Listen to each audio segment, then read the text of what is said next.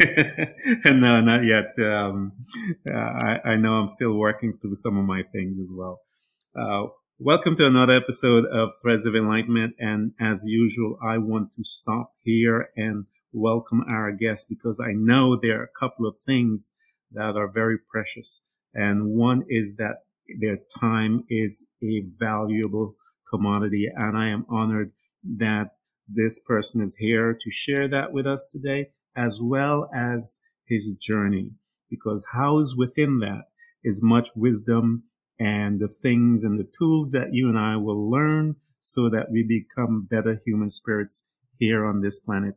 Dr. Maull, thank you for coming to Threads of Enlightenment, sir. Thank you. Welcome. My pleasure, Ken. Thank you very much for having me. It is an honor, sir. Go ahead and tell them what you have created. I know you have your book, Radical Responsibility, and much more. And your mindfulness and your meditation practice. You tell them everything that you have, and then we will take the journey as we usually do here at Threads of Enlightenment. Okay, all right, Ken. Well, I'll try to be succinct about it because I do I'm pretty spread out. I do a lot of different things, but I know. Fundamentally, I'm a meditation teacher. I've been practicing mindfulness and awareness meditation in various styles in the Tibetan Buddhist, Zen Buddhist, and Vipassana traditions, as well as within the secular mindfulness tradition for more than 50 years now, and been teaching probably for about 45 years. So that's a big part of my life. I'm also a mindset teacher and mindset coach, and that ties into my book, Radical Responsibility, and we'll talk more about that, I'm sure. And we'll talk about my background, but as you're aware, I did spend a number of years in prison on drug charges. And, I had a whole kind of journey that came through the counterculture and so forth. But as a result of that time in prison, I got very involved in bringing meditation and mindfulness and other personal evolution tools to other prisoners and to the whole world of at-risk, incarcerated, and returning adult and youth citizens. And then in the last 14 years, gotten very involved in bringing those same tools to the correctional officers, to the probation and parole officers, and to police and fire rescue and other first responders. And so all that happens under a nonprofit I started while I was in prison called Prison Dharma Network, and it has different divisions. There's Prison Mindfulness Institute, which is really about all the work with at-risk, incarcerated, returning adults and youth. And then there's the Center for Mindfulness and Public Safety, which is all of our work with public safety professionals, first responders. Then there's the Engage Mindfulness Institute, where we train mindfulness teachers in trauma-informed approaches to sharing the practice of mindfulness. And our niche is really training people to work with individuals who've been placed at risk, communities that have been marginalized and under-resourced, and so forth, places where there's a lot of pain and trauma. And so we train mindfulness teachers to work in those areas, and so that's all happening under the nonprofit. And then I have my all my meditation teaching that I do through various vehicles around the world, and then I have my own company called Heart Mind Institute, and Heart Mind Institute, I offer online courses. A Radical Responsibility course, a 7 Principles of Mindfulness, of Mindful Leadership course, Neurosomatic Mindfulness, which is my particular kind of style of mindfulness practice and teaching that I've developed over the years, a deeply embodied, trauma-informed, neuroscience-informed approach to the practice of mindfulness. So I have several courses there online and other courses, a lot of focus on resilience. We say at Heart Mind Institute that our mission is to help everyone, ourselves and others, become more deeply embodied, more heart-connected, more resilient, and more heart-centered, more resilient, and more earth-connected. And so we offer a lot of different courses and programs. I used to do a lot of live stuff. I was a road warrior before the pandemic. I lived on the road. I was sometimes offering trainings as many as 250 days a year all around the world. And like most people, I'm doing everything online. Then we do our summits. That's a big part of what I do today. We put on big online summits. I'm involved. I've been involved in hosting summits and helping others organize summits for about 12 years.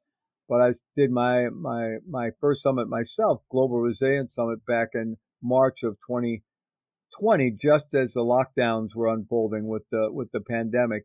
And I just had this vision that we really needed to focus on resilience. And so in 5 weeks, my wife and my business partner and I put together the Global Resilience Summit. We enrolled about 35,000 people, and it was a big success, and that kind of got us into the summit business. And so now we put on about 5 summits a year, and we're building more all the time. We have a big summit in January every year called the Best Year of Your Life, which is meant to be an antidote or an alternative to the proven failure of New Year's resolutions. We have some pretty clear ideas why New Year's resolutions don't work. One, people don't get clear enough about their life vision and purpose and don't align their goals sufficiently with that. Often, we don't understand enough about the science of habit change and how to create positive habits and how to move forward with our commitments. And also, we often set these New Year's resolutions out of a place of unworthiness. And all our work is grounded in the strong experiential belief I have in the innate unconditional goodness of Maull and others, all of humanity, all of life. So coming from that place of unconditional worthiness, it makes a lot of difference. So anyway, we have this big 10-day summit every January. The third one will be this coming January. And last January, we had 65,000 people. We hope to have 100,000 people this coming January. Wow. And so did a summit on self-care recently. We did a summit for first responders, the Global Resilience Summit. We're getting ready to do a summit in the emerging psychedelic-assisted therapy movement. And so that's a big part of what I do today. And we're able to reach, tens of thousands, even hundreds of thousands of people. And like you, I get to interview all these incredible people that we have on our summits. And that's really a great joy. A big joy in my life today. And I live in Western Massachusetts with my wife, Sophie, and feel very blessed to be able to have the life that I have today. I love what you have set out for this conversation now, because it houses so much in your work, the body of work that you have done. I want to go back a little because I tell my audience, it doesn't matter the status that one achieves in life.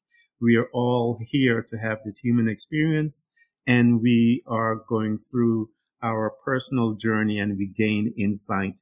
And I call those insight our policies and procedures that we develop as individuals, that we are able to then learn and bring in a format where we can teach people so that they can apply and do the same and change their life. I want you to go back, Doc, and talk about your childhood. Introduce us to this young man in his family upbringing. I call it once in a while the lab, where we have these scientists, our wonderful parents that brought us out and into this space through love.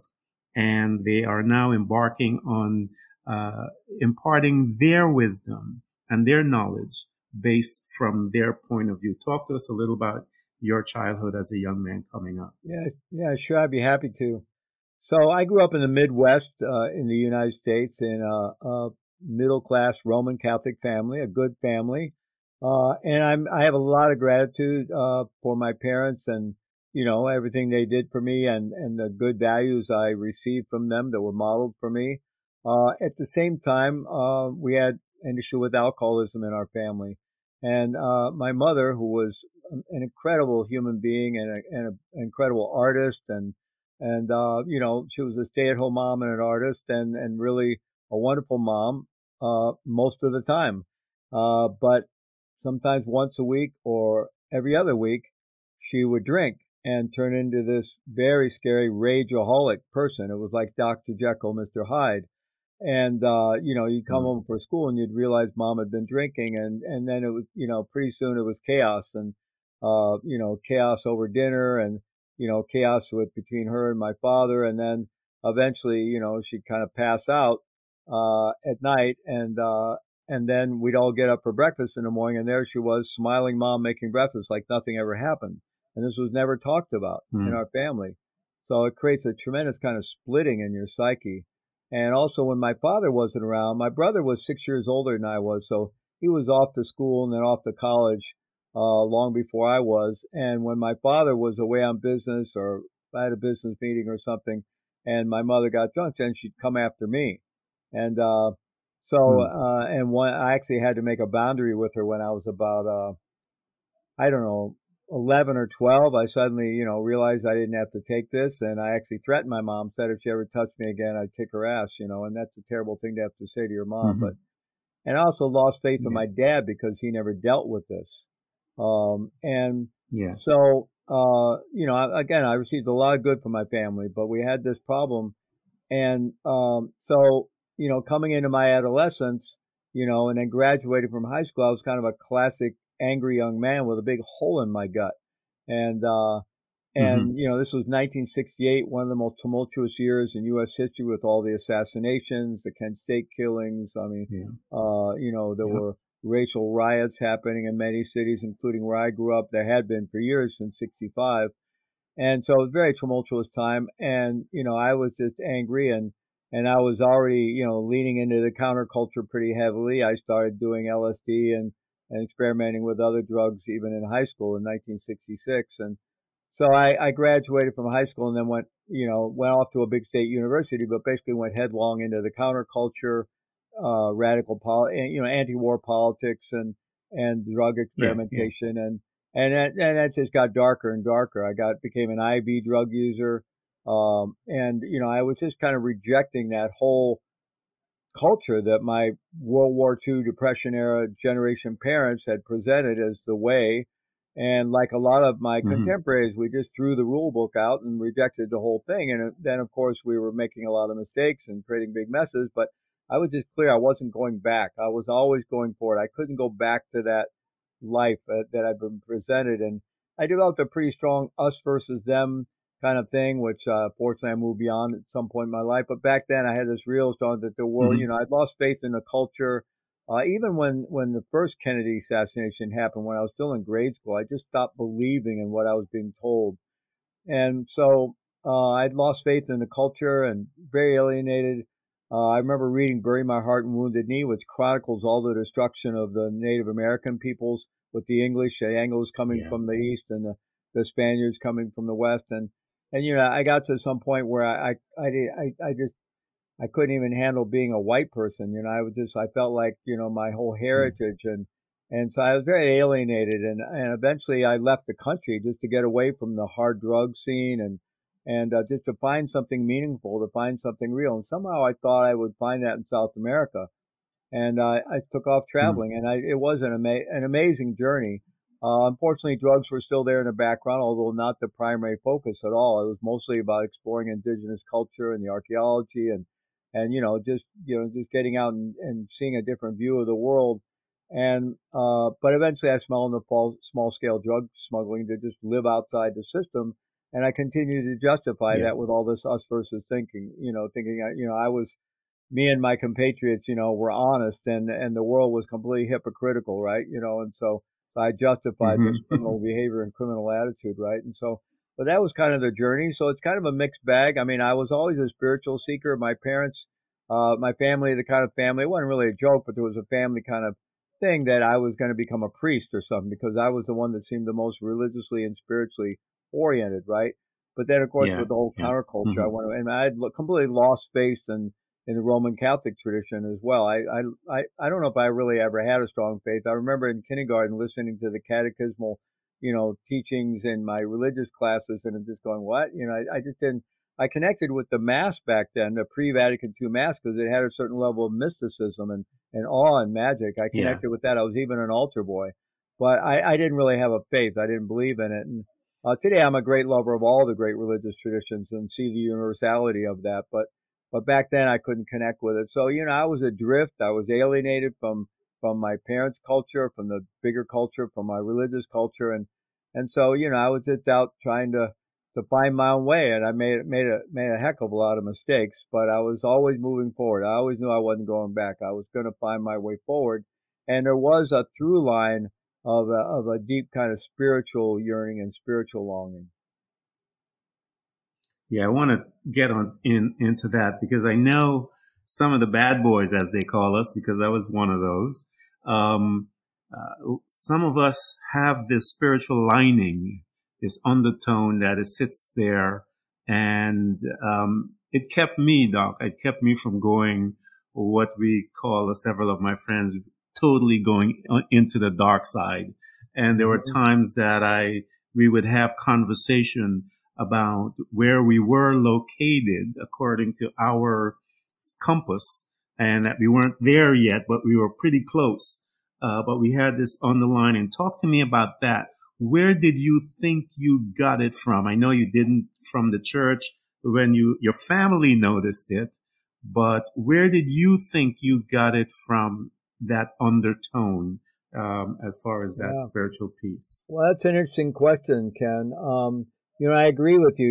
I certainly danced around the edges of the dark side. I always had a compass towards goodness, even though I had a lot of confusion and Yeah. actually did a lot of harmful things, not so much intentionally, but I had a compass towards goodness Mm-hmm. and kindness and fairness and things like that. But I certainly danced around the dark side, mostly out of a kind of hedonistic and rebellious, and just trying to fill that hole in my gut with everything I could, sex, drugs, and rock and roll experiences, Yep. right? Because I was just in pain, and I haven't figured out how to actually deal with all Yeah. that pain.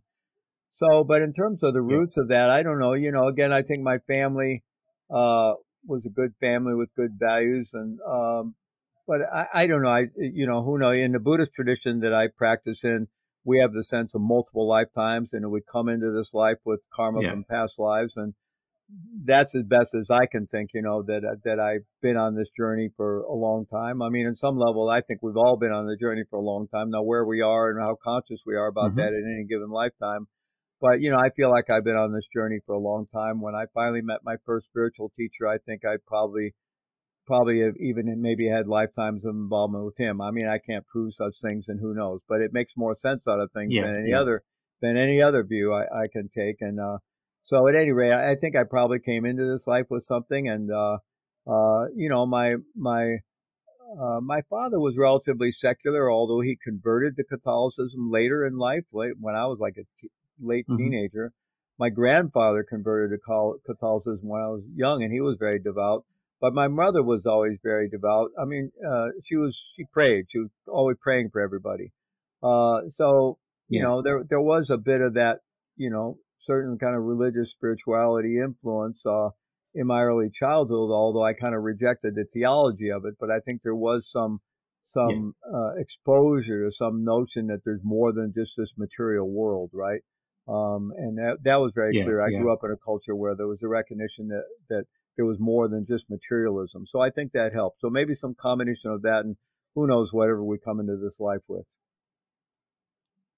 Yeah. Because in my conversation with people, and especially the ones that society would classify as the bad boys and the bad girls, I find that common thread is right sitting within inside that individual, way deep in there, Doc, because I feel that most of us, that's the piece that pulls us back into the spiritual aspect and begin to question and ask, what is more there that I want to find out and get there? So talk to me. You are doing all of these movement, you're learning, you're experiencing, because the society at that time was ripe in many different forms to give birth to all of the different things which took place, and it did.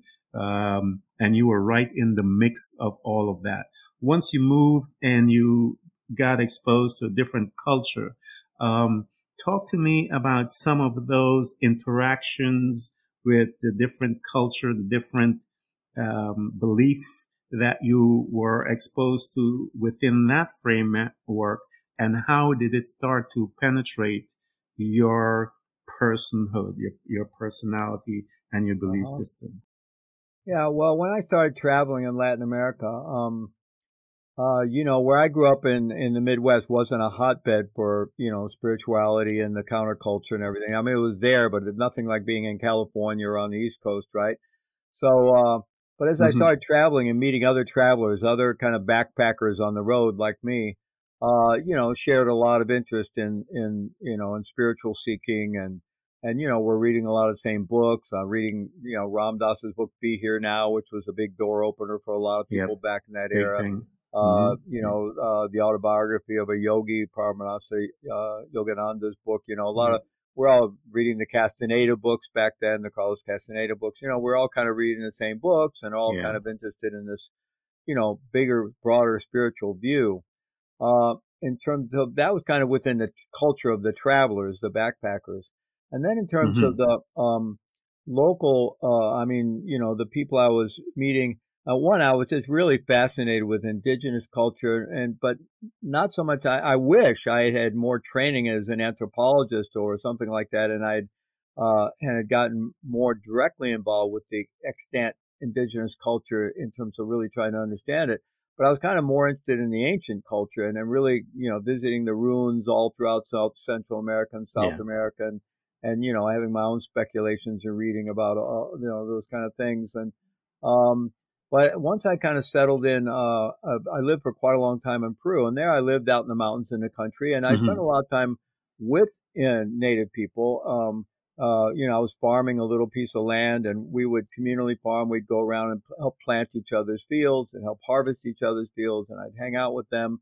But, there wasn't a lot of Yeah. shared language. I learned a little bit of Quechua, the ancient Incan language, and they knew a little Spanish and my Spanish, but I can't say that I was able to have like real conversations with them about their culture or their religion or their philosophy. So I didn't really Yeah. learn as much as I might have in that regard. But one thing that I do remember very clearly, and not just from the native people, but even from, the Central American and South American people, both which is largely, some countries have more indigenous population than others. Peru, for one, is about half the country is still pure indigenous.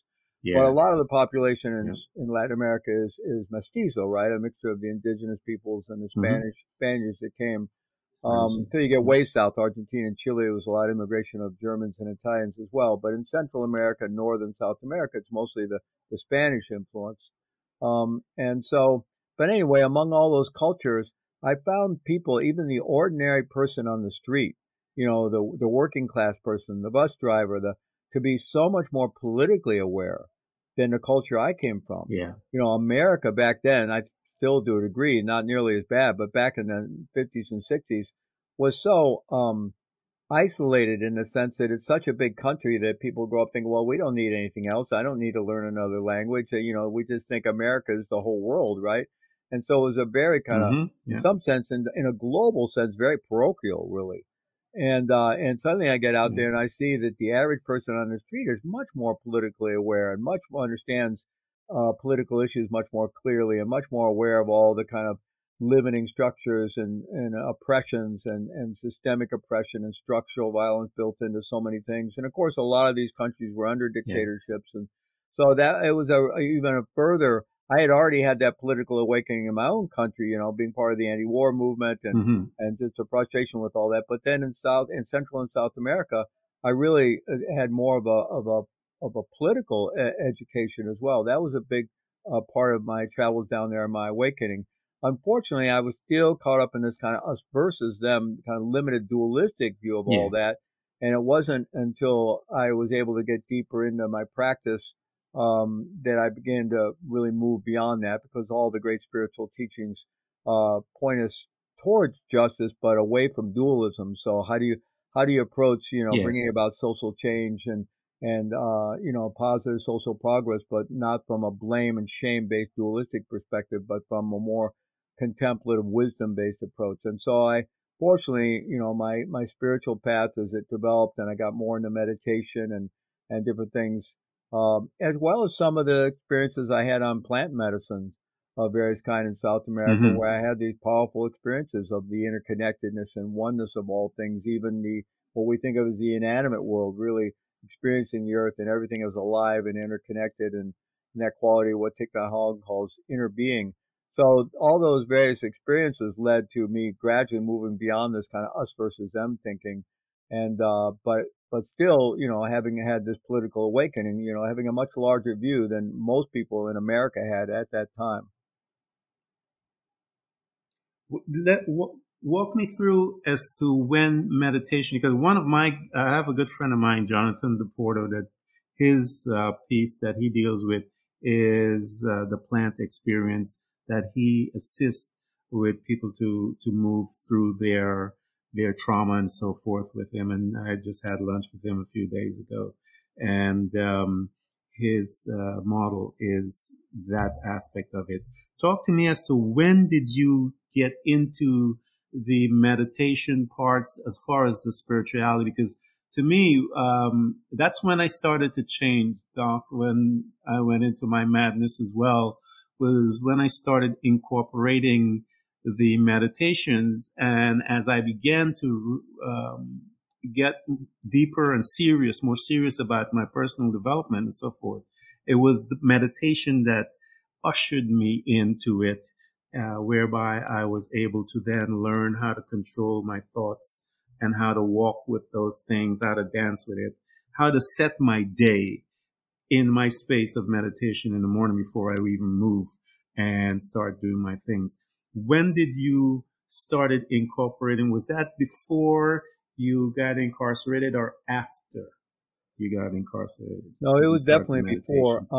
So okay. I first was introduced to Eastern religions actually as a sophomore in high school in a comparative religion class. I went to a Jesuit prep school. Wow. Good education. The Jesuits are good educators, and they kind of moved me beyond that catechismal kind of understanding. They'd rather you graduate a thinking agnostic than just someone with a childhood kind of theology, right? It was good education. At any rate, the first time I read any kind of Eastern text, in particular the Buddhist text, it was the first time I read anything that really made sense to me. I thought, oh my, I just felt at home.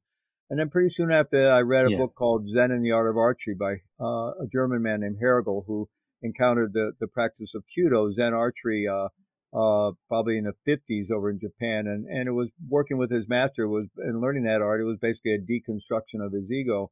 And so I started reading more things, started reading D.T. Suzuki, started listening to Alan Watts, and I knew that was my mindset. That was my worldview. It was what I was aligned with. I didn't actually start practicing meditation yet until I was down in South America, living way up in the mountains in Peru, in a small valley off the sacred valley of the Incas, in an area called Yanawara. I had a small little farm. And I had a little book that I brought with me. I kind of zeroed in on Tibetan Buddhist tradition somehow, and I found a few books. There weren't many books published back then. But one book I had with me was actually a Taoist book. It was called The Secret of the Golden Flower, little thin Taoist book on meditation.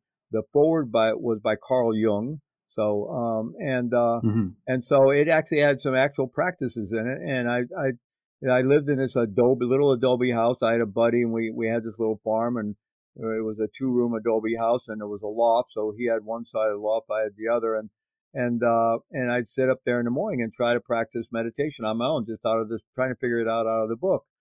And during the next year and a half in there in South America, I was trying to practice, but I was struggling with it. I'd get into it for a while. Yeah. Then I'd forget, and I wasn't having great results, and I knew I needed more support. I needed more teaching. And then, there was, I actually ended up going, back to the U.S. I ran out of money. And I, managed to do my first ever, well, no, I'm sorry. I didn't do any smuggling at that point. I came back to this. I actually got a job. I worked in shipyards up in Oregon for, about 9-10 months and saved enough money to go back down there. And so a lot of people I've been hanging with had disappeared. They'd gone on they'd met some teacher, gone on to Mexico, some to Canada. But I knew I had to stay there. That was my place. And there, some travelers came up to the place where I was living, again, in a different valley off the sacred valley of the Incas. And, we were in a very remote area, but sometimes people would just find us, and they showed up and stayed with us a couple of days. And they had with them a copy of Rolling Stone magazine from the fall of 1974. And in that issue, there was this big feature story about the founding of then Naropa Institute, which later became Naropa University, by the Tibetan master Chogyam Trungpa Rinpoche. And when I saw that and Yeah. started reading it, it was just like, oh my God, I just knew I had to go there. And, it was a whole thing that first summer. They expected to have a couple hundred people show up for these 2 summer sessions, the inaugural sessions of that institute. And they ended up getting Yeah. 1,500 people in each session. It was this huge spiritual happening. It was like the spiritual Woodstock in 1974. And, Baba Ram Dass was there teaching as well. And people like Buckminster Fuller was there, William Burroughs and Allen Ginsberg. It was this huge avant-garde happening and Wow. spiritual happening. But it was really Trungpa Rinpoche that caught my attention. I saw his name and I just knew I had to go there. And as I said, I'd kind of zeroed in on the Tibetan Buddhist tradition, reading the few books that were available then about the life of Milarepa and life of Padmasambhava and so forth. And I didn't even realize that he was actually of the very same lineage I was studying. But it was like a Yeah. beacon hit me. I just had to go there. So I managed to get up to the States and check out Naropa and decided I wanted to go do the Master's in Buddhist and Western Psychology program, not because I really intended to become a psychologist, but because of all their programs that had the most focus on meditation practice. And so eventually I Hmm. was able to get up there. Initially, I came up there with my Peruvian wife. Our son was born in Colorado. He had a heart condition which delayed me for a year. I was working and just supporting my family and getting him the treatment he needed. But eventually I was able to enroll at Naropa University in 1977. And I did this 3-year, very deep clinical training program that's now called a Master's in Contemplative Psychotherapy. And I did that programming and got very deeply into practice, did a lot of retreats, and that became my Buddhist training. And I did that really for about 10 years before I ended up in prison. So actually, by the time I got to prison, I was well developed in my practice and been trained as a teacher. But at the same time, I saw all this shadow stuff going on. In fact, I was living this kind of split life. I was spending like half the year either traveling with Yeah. my teacher or who I'd become very close to, or on meditation retreats, leading a disciplined lifestyle. And the other half of the year out there being this crazy, smuggler and cocaine cowboy, and I self-medicated around the cognitive dissonance with that, which came up mostly when I was Yeah. out doing the craziness. And so that all went on, and I knew I had to get out of that. I knew I had to leave the drugs behind and all that. But before I managed to extricate myself, I ended up earning my way into a long federal prison sentence. Yeah. Listening to your lifestyle and mine was similar. I remember I spent some time in an ashram and I'd be partying, doing lines and stuff like that, and then going to the ashram the next day and stuff like that. I had followed, I was actually in Boulder, Colorado, and I went to that university and hung out. I read a lot of his stuff, way before I even got to, Colorado. And, it was really, for me, it resonated within me, his teaching. And I had followed, his teaching really funny. I was following his teaching doc when I was going through similar situation like you. I had this dual lifestyle that I was still trying to find my way, but Mm-hmm. I was very fascinated with much of his work. I was reading everything I can about him and his teachings and the meditation, all of that stuff, while I was still working things out, as you stated. So you were here, you got in your situation, and you're incarcerated. A great place to learn. Talk to me about some of how did you utilize the time there um, after you've gotten all of these uh, uh, I want to say exposure to the spiritual aspect of it. How did you utilize that time there now with that knowledge? Yeah, well, that was really the turning point in my life, obviously. I mean, meeting Trungpa Rinpoche was a huge turning point, and he gave me the blessing, the kind of father-son blessing that blessed my father's heart. We just didn't connect for him to do that. It was the Yeah. generational, confusion and everything else, and he was a good man, but I never received that confirmation from him, and I did, and I had a hard time receiving it from Trungpa Rinpoche. I mean, and I was very lucky to end up having a very personal relation with him, and sometimes he would just shake me and hold me and say, "You have to let something in. You have, and um, Hmm. so I did receive that, but I was still, dealing with all my confusion and everything. And when I got locked up in prison, that was the huge wake up. A huge part of it was my son was Yeah. 9 years old at the time, and I now had to face that even though I'd always thought I would love my son, that actually I'd been an incredibly selfish person, constantly putting my son's life at risk, his mother's life at risk, and that now he was going to grow up without a dad. I got originally sentenced to a 30-year no parole sentence. The day I got sentenced, I was facing Wow. life without parole, and if I'd gotten that, I would still be there. And I couldn't sleep the night before my sentencing. I was up all night long, and I was in this isolation cell in a county jail, and I literally didn't sleep the whole night. And I remember not long before dawn, I just had this urge to get out of the claustrophobia of my cell, and there was a small window up high, and I stood up on this stainless steel toilet that was built into the cell and looked out. I could just see a bit of the night sky and the stars, and something came over me. I sat down on the bunk in that cell, and I just had this absolute clarity that I wasn't going to give up. I wouldn't give up on myself. I wouldn't give up on my son. I wouldn't give up on life. I Wow. wouldn't give up on my path. And regardless of what happened that day, fortunately I wasn't sentenced to life, but I was sentenced to 30 years with parole. And they still had parole. This was 1985, and there was still parole in the federal system. There hasn't been since 87. But I was sentenced before those laws, so fortunately, and I didn't realize this when I got locked up. It was months after I got to federal prison that I even realized how all this worked. But because I was sentenced on what they call the old law, before the parole system went away and the sentencing guidelines came into play, you still got a lot of good time back then if you stayed out of trouble. So eventually I realized that if I managed to stay out of trouble, I would have to serve 18 and a half years in prison. If I had a parolable sentence, I would have been eligible for parole after 1/3 of my sentence. But with the good time, I would serve 18 and a half years if I stayed out of trouble. When you get in trouble in prison, they just start taking away your good time in chunks. And then eventually my appeal went through the courts. It took about 3 years, and on appeal they knocked off one count. My sentence was aggregated out of 5 different counts. They knocked off one, which probably should have got me a new trial, but it didn't. So anyway, my sentence was reduced from 30 to 25. I was grateful for that. And then I knew that I would serve 14 and a half, and it still felt like forever, but very different than 30. Yeah. And but there was a huge wake-up call on what I'd done to my son and how I'd let down my son, my family, my teacher, what I'd done to myself. I had really torched my life to the ground.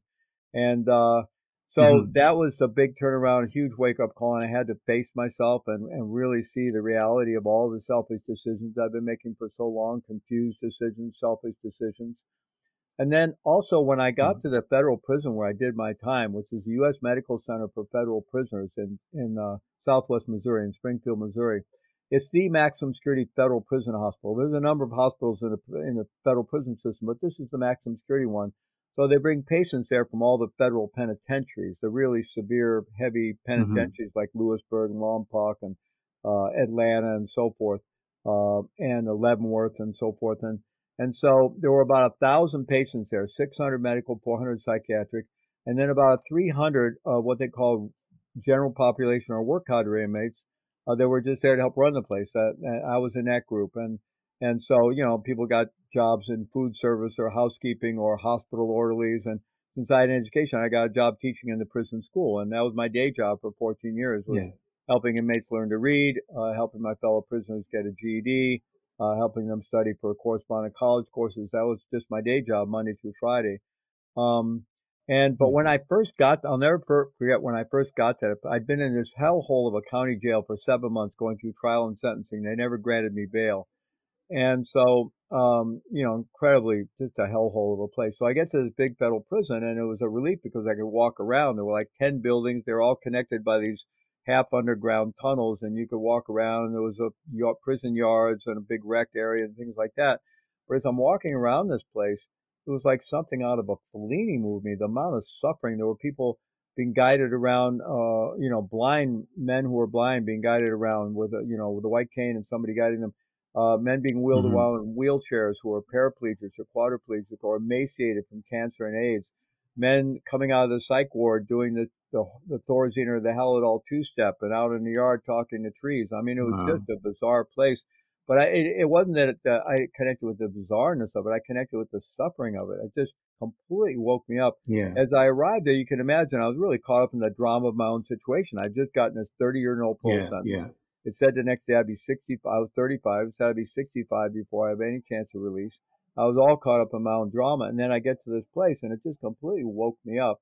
And with the influence of my family and my Yeah. spiritual teacher, I realized I was here to show up and serve and try to bring, Yeah. some compassion and help to this place in any way I could. And it was like my teacher was just kind of right there on my shoulder, because my teacher, today he's considered controversial for all kinds of reasons. But he was, a genuine siddha, a genuine awakened being. All of his contemporaries in the Tibetan Buddhist tradition recognized him as such. But he was also working with healing the Mhm. demons of Western culture, Yeah. anyways, controversial teacher and an incredible avant-garde artist, and all kinds of things. But the bedrock of who he was, in my experience, and I was with him a lot and watched him very closely, was I never saw him have any other agenda than helping humanity and helping people wake up 24/7. And so I had that influence. Mm. And so that really woke me up out of my own personal drama. And I really set forth a path. I was desperate to leave my son a better legacy than just his dad went to prison, or even his dad died in prison, because I had no surety that I would survive prison. I mean, people were dying all around me, in some cases from Yeah. violence in the prison, but in most cases from all kinds of illness, cancer, liver disease, AIDS. This was the height of the AIDS epidemic. And people who even in the general population I saw get sick and die there. So I had no surety that I'd survive my time. And I wanted to do something with my life that would leave a better legacy for my son than just his dad went to prison or died in prison. So I was like fueled with this kind of rocket fuel to get all the negativity out of my life and take all the good I've received and Yeah. focus it both in my own transformation and being able to do some good and add value to this community that I was now part of. And so Hmm. that was my journey for 14 years. I lived as a very disciplined prison monk. I actually took monastic vows, and my life was focused on study and practice and service. And I kept myself in good shape. I was very healthy, but my life was, very disciplined from like 5:30 in the morning to, I didn't sleep much, especially the first 8 years. I was sleeping like 4.5 hours a night, disciplining myself. I would have liked to have slept more. And I don't know Yeah. how I did. I couldn't get away with that today, but then I would. And, because Hmm. I stayed up very late, we were all locked in our unit by 9 o'clock, and then they had lights out at 10:30. But I'd be studying for several hours and then practicing meditation for several hours, Yeah. and sometimes be up till midnight or 1, and then I'd get up again at 5:30 and start practicing in the morning before breakfast. And I just led this very disciplined life Wow. of service and practice, and it just was on fire with that the whole 14 years that I was in prison. Now, I'm listening to your story, Doc, and there are a couple of things I tell people that I've noticed why people are stuck. And you mentioned two times in your conversation, two gifts that I always say to people. Until you get these, you don't know how to move. And I call them statement of faith, Doc. The reason why I call them statement of faith, you as an individual, you believe that entrance once that light comes in stronger than anything else. And you had one when you got in there and you realized I have been selfish. And you then, once that thing lodged within your spirit, I always say to people that once it's lodged, it will cause you to do the corresponding actions to bring whatever that statement that you confess within yourself to bring it to pass. And the other was when you had that opportunity, when you were walking and you were brought there and you saw the suffering and you made a statement within yourself. I see now, I understand why I'm here. And that caused you, as you were saying the story, it caused you to begin to do the corresponding actions that you felt at the time and you perceived that was at the time. And that was you only lived on 4 hours of sleep and so forth. And you did your practicing. You were doing all of those things. At that time, that's what seemed the road that you should take. And a lot of people, Doc, they're stuck in life because they haven't had that experience yet. They don't know. And they're just drifting all over the place. And I was that way. And you were that way until you got that visitation while you were sitting there and you saw, wait a minute, I was selfish. I need to do something. wait a minute, I'm looking at some suffering. I need to do something. So as you are learning and you're moving forward now, because this is a powerful story that you're talking about. It's a journey of a man that has been through much. You started in the 60s, that tumultuous time, and walking through that and all of those different things and those experiences. And this is good stuff. I love this. Talk to me, Doc, as now, how did you manage to move from the incarceration aspect of your life and come back into society? How was that created, and how did it manifest? Yeah, Ken. Well, to give that context, I'd like to talk about 4 things that were really powerfully transformative for me in my prison journey. The first was what Please. you already mentioned, that I had that recognition of the very harmful behavior I've been involved in. And, I got involved in 12-step work, realizing I had my own substance abuse issues to deal with. So I was very active in the 12-step work, AA and NA, the whole time I was there.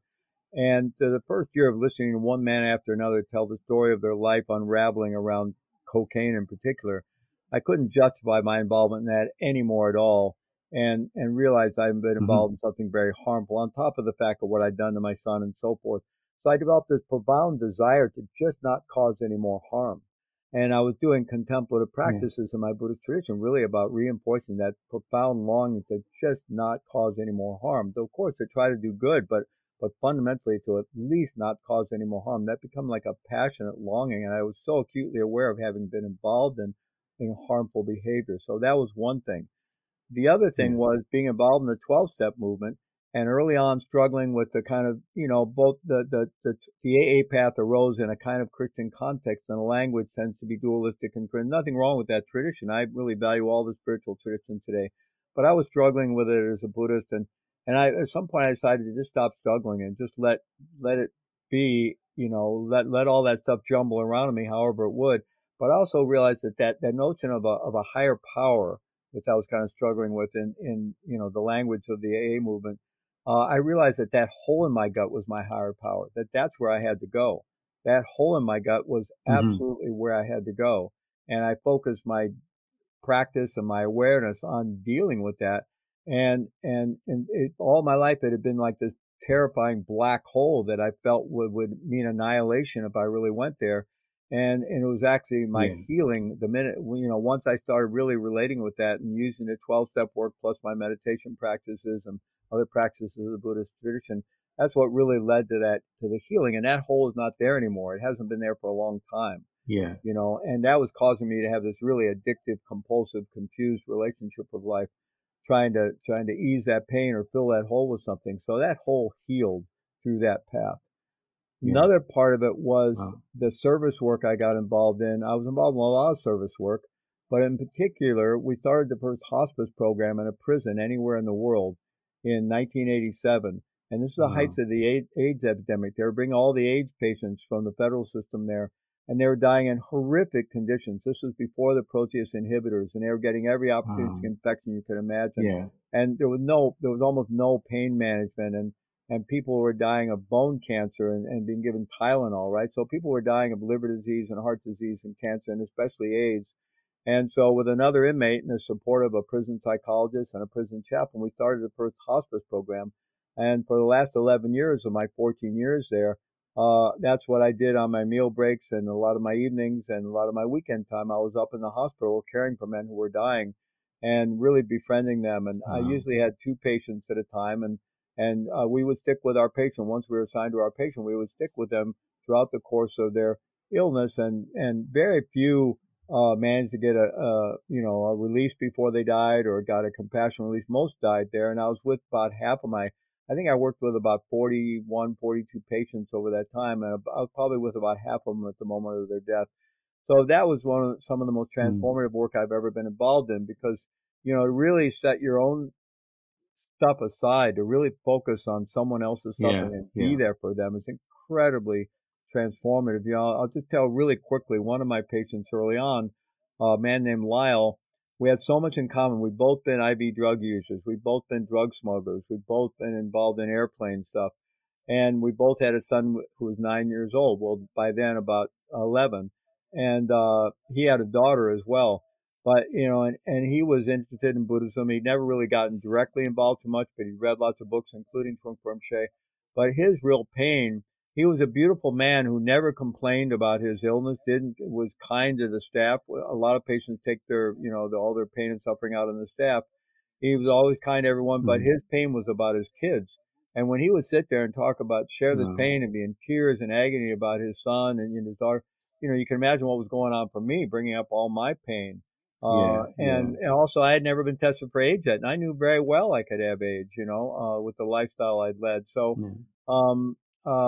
it brought up so much, and I learned how to be informed by all that and be with my own experience while not being in my own experience, instead being there for somebody else. And it was profound training. Yes. And just so that was some of the most transformative thing. And then the other part of it was just going deep, deep into my practice. I was very fortunate to continue to receive empowerments from the Tibetan teachers in my lineage and go deep into the inner yogic practices. So all these things, well, and then the one last thing I want to mention, because this is really the heart of my book, Radical Responsibility. When I first arrived in prison, I just immediately grokked the world I was in. It was a world of tremendous anger and bitterness and violence and negativity, and everybody had a huge victim story. Right? And when you'd meet a prisoner, the first thing you do, you walk the track and exchange your victim stories. And after I did that once or twice, I didn't want to do that anymore. I didn't want to hear anybody else's story, which wasn't very compassionate, but I really didn't want to hear my story. And I realized that if I wasn't very proactive, I'd come out of prison angry, bitter, with a big victim story. And I just realized that was, that wasn't where I didn't want to live that way in prison. And so I realized very quickly that I had the only way through and out and beyond prison for me was to take 200% responsibility for having got myself in there and what I was going to do with it. And I had all kinds of people I could have blamed for. There's all kinds of people stuck me in the back. When the government prosecutes you, they break all the laws and rules. They play hardball. And I did a lot of people's time. I probably did 30 or 40 people's time who testified and didn't go to prison because they testified against me. So, I could have focused on all that, but I made a clear decision not to do that and just focus on take total ownership for having got myself there, what I was going to do with it, and what kind of life I could create for myself going forward. And that was really the birth of the Radical Responsibility Program, and that's or model. And that's actually what allowed me to do things like create 2 national organizations while I was in prison and 2 national movements, the Prison Dharma movement and the Prison Hospice movement. So when I came out of prison in 1999, I had no chip on my shoulder. I was completely healed. I had trained myself. And I've had nothing but opportunity ever since I got out. I mean, the first 6 months were rough because I was in a halfway house and on close supervision, and it's all set up to make you fail. And I was lucky. I could have ended up being sent back to prison, not for doing anything wrong, but just not being able to stay on track, all the crazy rules and all the reporting stuff and everything. But fortunately, I survived it. But I've had nothing but opportunity for the now 23, 24 years that I've been out of prison. But it was really through the process of spending 14 years healing myself and training myself in how to serve and how to be in the world and how to be of use to others. I think I mentioned, I've always said this to the folks that I listen and I talk to. Personal growth, the journey of personal growth, is designed for you to take ownership. If you are not able to take ownership, you will not be able to embark on that journey, because it is a space by which you look into yourself. You go into those dark places that are there because that you and I have put together to manage our life. And then we have to go in there and start dismantling a lot of things that were deposited in us to then create, I say to them, we are creators, to create this new world, this new system that we want to embark and live from. So I want you to talk to me, because it's important now that from that space that you learned, and that's some tremendous, powerful lessons to be there every day and see the transition even from life to death, and the breath, the movement of all those things that you were exposed, and you're now creating your, as I stated earlier, policies and procedures. Talk to me about some of those. I know you mentioned, I don't want you to go in all of them, but I want you to mention some of them, because those that are listening, you've got to buy this book, because it'll usher you into the space of ownership. Talk to them, Doc, about some of those policies and principles by which you recognize and saw and say, wait a minute, I need to incorporate this into my life so that I can move from one space to the other. Yeah, happy to. So, the book starts with the context of what my Tibetan teacher called basic goodness, unconditional, innate, unconditional goodness, that we are all unconditionally good as human beings all of life, and which is contrary to the view of, the flawed nature of humanity, which I think is unfortunately a misperception of the true Christian tradition. And we've all gotten tremendous, in some ways the human condition is a setup, because we start off in a very fragile circumstance, and eventually we have to separate from the mother, and we start putting together some kind of self-structure, and it's basically fear-based because it's based on wanting to survive. Yep. And we're really challenged, and we build our self-structure out of whatever's around. And if we have really loving, stable childhood environment, our self-structure is better formed, but it's still fear-based essentially. And of course, for a lot of us, our childhoods were a mixed bag at best, and so we have a lot of holes and fractures in our self-structure, and we do things like therapy and so forth to repair that. But we all start off, that's kind of the human condition. And then plus we've been getting messages of unworthiness our whole life from various religious traditions, but also the consumerist culture. The basic message is you're not enough, you're not okay, but if you buy this, you just might be okay until the next version of the product comes out, right?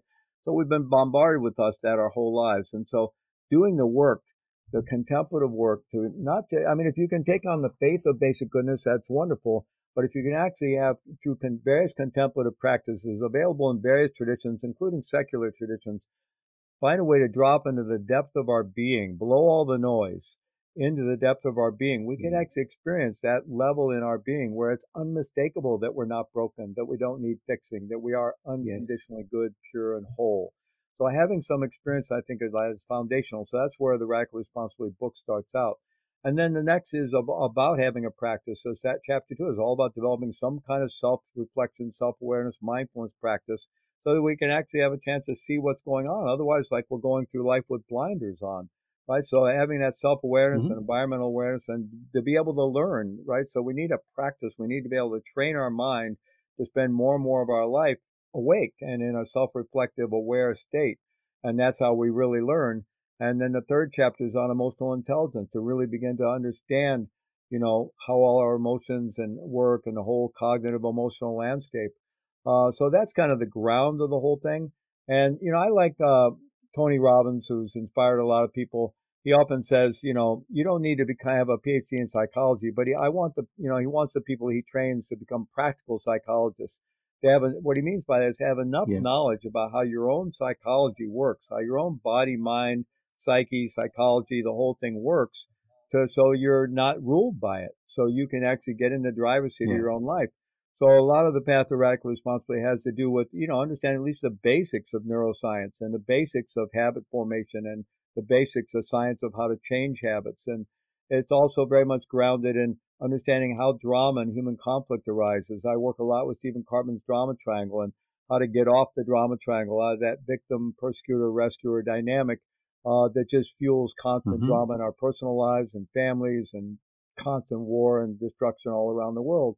So a lot of, really getting in not only just these you could say radical responsibility, certainly in the realm of books around radical ownership and there's some degree, mental toughness, stoicism, like things like that. But it's not just a should, it really goes into the science of how do you develop the capacity to get out of the victim mindset and get back into the driver's seat of your own life, to have the skills and awareness and actually to rewire your own brain in a process to do so.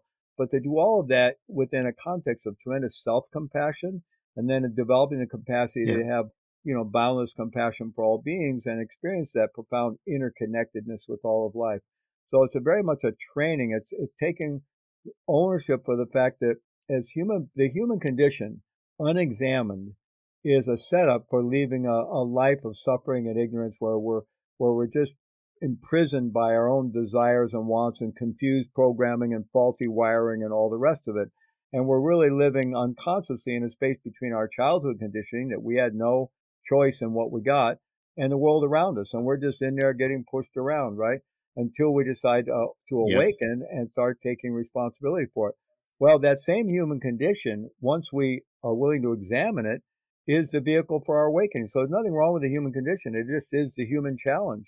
And once we start examining it and learning and doing the work to become conscious, then, there's just this glorious, never-ending journey of becoming more awake and more conscious, having greater capacity to serve in life. And from that deep experience of not only our own innate goodness, everyone else's innate goodness, but also our profound interconnectedness with each other and all of life. So, that's what the path is about, taking ownership or taking that journey. Now, Radical Responsibility, the book, is really about the journey of personal ownership, radical ownership. And the key distinction is the distinction between ownership and blame. This had nothing to do with blaming others, obviously, but it has not one iota to do with blaming ourselves, and it has not one iota to do with blaming victims. It's about getting out of the blame paradigm altogether into ownership. And when we look to really examine our own, contribution to the situations we've ended up in life that we're not so happy about, that's not for the purpose of blaming ourselves at all. It's simply for learning, because if I can learn how I got from point A to point B, next time I can make different decisions and get to a different point, right? So it's all about owning our own process of learning. But my second book, and the Radical Responsibility Model, is really meant to be about the intersection and the integration of personal responsibility and collective responsibility. And my second book is going to be much more about collective responsibility, because I believe we are our brother's keeper, but we're also responsible for ourselves. And, how do we bring those together? Because as we all know, the incredible divisiveness of our world politically and culturally today, the left tends to be all about it's all causes and conditions. They don't want to hear anything about personal responsibility. The right is all about personal responsibility. They don't want to hear anything about causes and conditions. Neither one will give an inch. It gets more and more polarized all the time. And any rational person knows it's both. I mean, to create social change, the kind of social change we all want, requires personally responsible people doing it.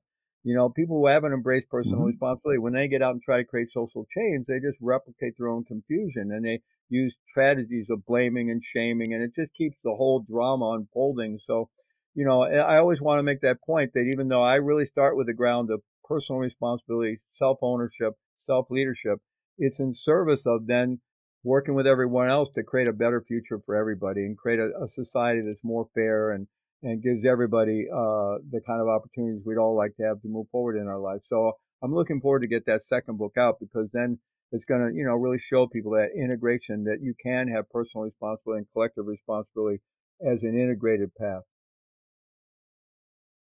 I think it is the answer to our current situation that we're walking as human beings, enjoying this experience. I think it is a marriage of both. I don't see how it could not be, but again, we've been talking for about an hour or so, Doc, and I can go on for another hour, because you have laid out, and your story is so rich with the breadcrumbs that one can pick up and have this loaf of bread that they can feed themselves for years.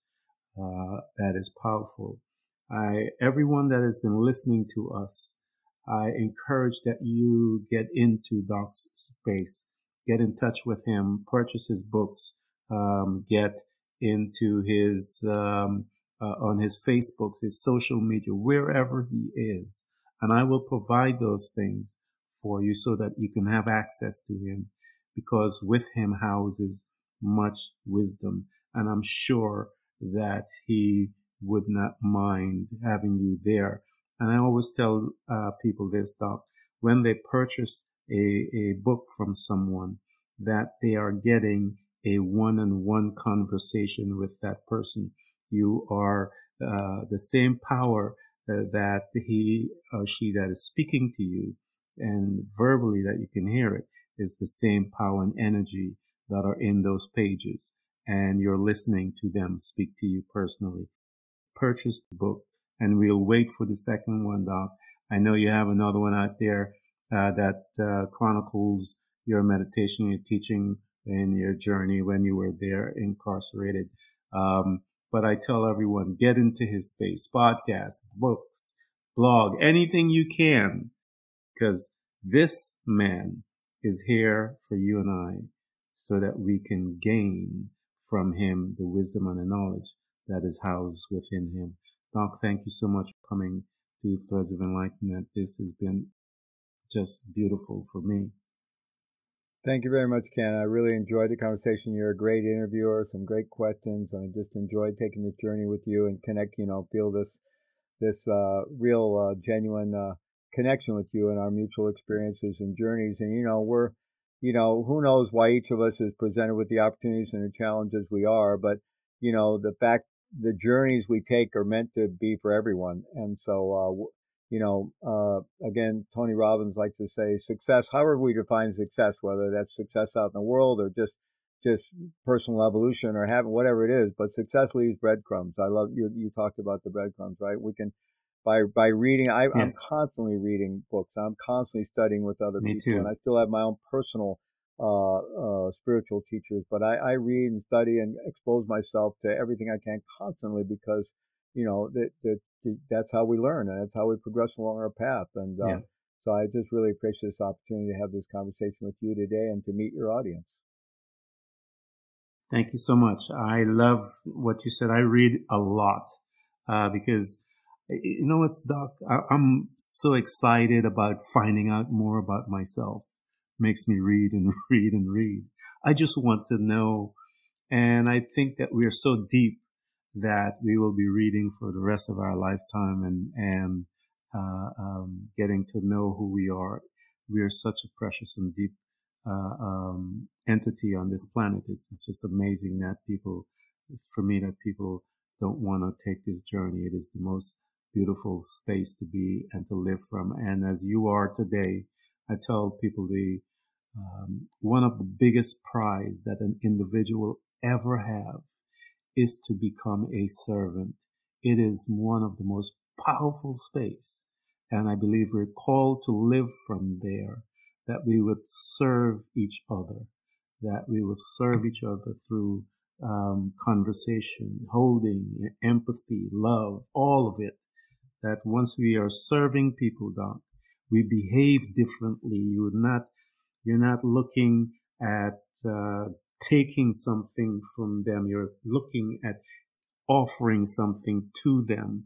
And I believe that when we are in that space, we are able to be in this space of peace, because when you receive it, it is unexpected and it creates a joyful feeling. But if you're coming in there expecting, that means that if you don't get what you're expecting, you are going to behave differently towards that person because you feel that that expectation hasn't been met. But don't come expecting. Come with your arms open, offering. And when you receive something, your joy will be full. And I encourage everyone to come and walk with us, man. This is some beautiful stuff. Thank you, Ken. Thank you, sir.